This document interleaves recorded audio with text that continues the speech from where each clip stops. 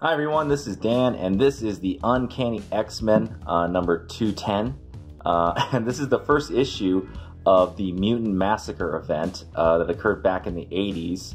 By the way, this is a iconic cover.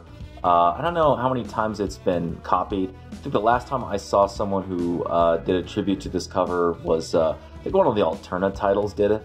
I forget what the name of the title was, but yeah, no, so John Romita Jr.'s era of art on the Uncanny X-Men is a little up and down for the most part, but I will say this, I always enjoyed his covers. He has a couple bad covers, but for the most part his covers were always very interesting, or at least really good composition for the most part. Anyhow, let's jump into this. So this crossover kind of marked the beginning of almost a yearly thing of having crossovers with mutants on the X-Men line of books back in the late 80s, and then it continued on through the early 90s before kind of the popularity of the X-Men kind of started to wane a little bit.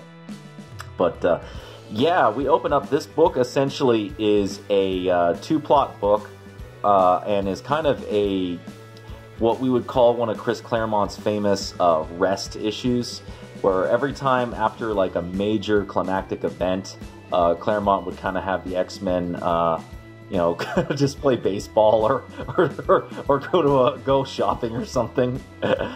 And some readers really liked it, some readers not so much. I know the artists of the time, especially the Image guys, they hated this crap. They wanted every issue to be kind of basically a never-ending splash page session. But yeah, so this is the morning after. Again, this era of the Uncanny X-Men was written by Chris Claremont. This is the John Romita Jr., Dan Green era of art, colors by Glennis Oliver, Tom Orzechowski as the letterer, edited by Ann Nocenti, editor-in-chief Jim Shooter.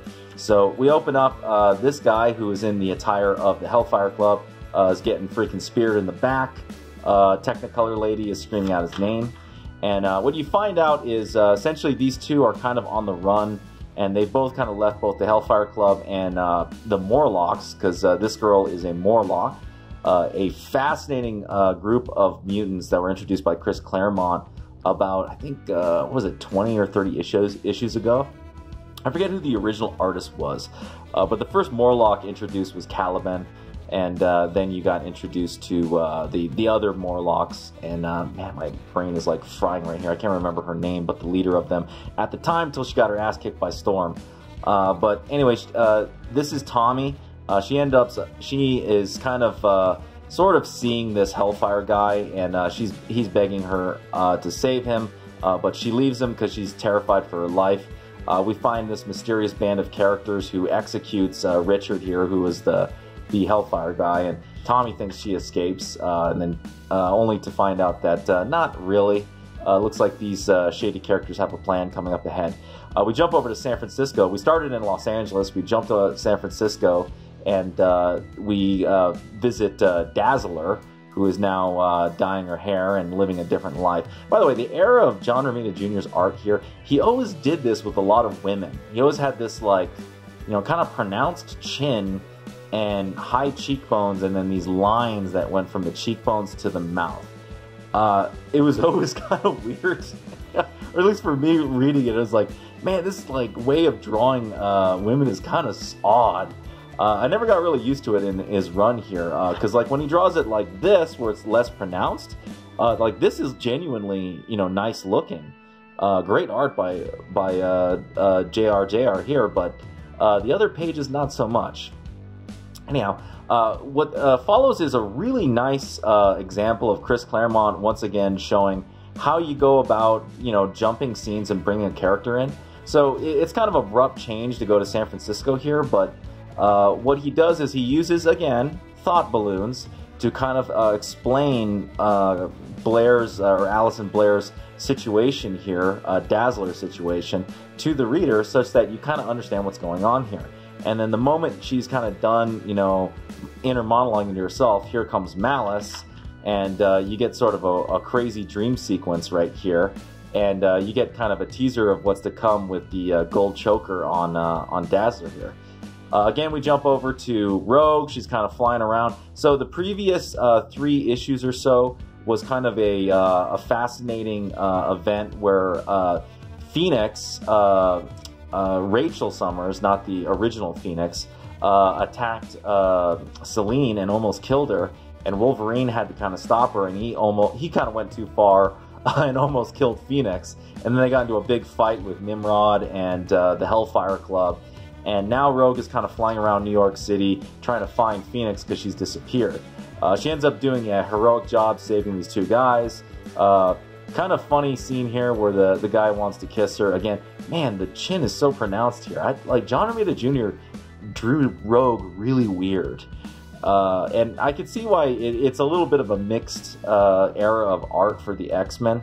Because, man, when you jump over to Mark Silvestri and Jim Lee drawing Rogue, yeah, it's a big difference between John Romita Jr.'s way of drawing Rogue. So Rogue kind of decides to take a break, and Claremont gets a little silly here with her going to Bloomingdale's and dressing up in nicer clothes.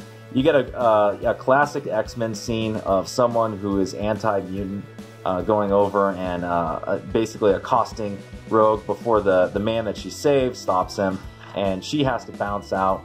And then you get a little preview of what's going on in other issues, mainly X-Factor, which I'm not going to talk about X-Factor in this review. That's like, I'll go over it when I go over X-Factor for the Mutant Massacre review. But as you can see, this is kind of a slice of life episode almost.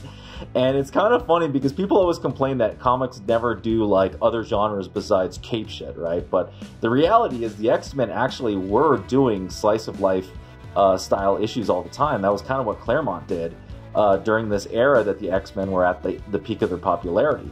I think the key to his success, though, was that he didn't do slice of life every single issue. This issue, as you can see, it's slow. There's not really a lot of action going on, but he's moving quickly and stuff is going on, and every character is kind of being hit on the right notes, right? So you get a great scene with Peter and Illyana. They're kind of reminiscing about the old days, and at the same time, Peter's kind of saying what a lot of readers at the time were kind of wondering, which is, the X-Men aren't really, doing what they're supposed to be doing lately. They've kind of been sucked and muddled about in a lot of events that have pushed their moral fiber to a degree, right? Phoenix, in a way, almost tried to go out and assassinate Selene, even though Selene is a genuinely evil woman. If anybody read my Magma Origins for my New Mutant series, you can see that. But, it doesn't justify trying to assassinate her, and it doesn't justify also Wolverine trying to freaking kill Phoenix to stop her, right? So the X-Men are kind of in a crisis right now in terms of the makeup of the team. Xavier's gone. Magneto, who was normally their mortal enemy, is now the leader of the X-Men. It's a very odd time for the X-Men, and Colossus kind of encapsulates that in his conversation with Illyana. We move over to Kitty Pryde, who's busy fixing stuff. In this era, Chris Claremont wrote Kitty Pryde to be sort of an electrical engineering savant. And at times it's a little bit, hand-wavy, but he does a good enough job in trying to get her to be that.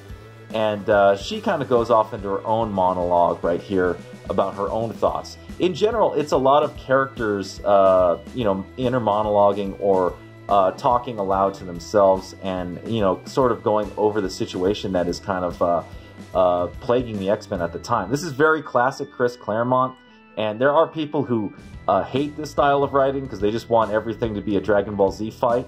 But to me, this is kind of what made the X-Men, and this is kind of what made American comics great, right? You get these great inner monologues, but if you take a look at it, it's only really a couple panels, and then here comes Peter, and then you get back and forth between them about what to do. And then they get a call, and they got to go save Nightcrawler. Magneto shows up outside the Hellfire Club. You got a pretty funny scene here where this is X-Factor, and I'll talk about this later, but it's a funny back and forth between Wheezy on X-Factor, Louise Simonson, and Chris on the regular Uncanny X-Men, where both Magneto and X-Factor kind of misunderstand each other.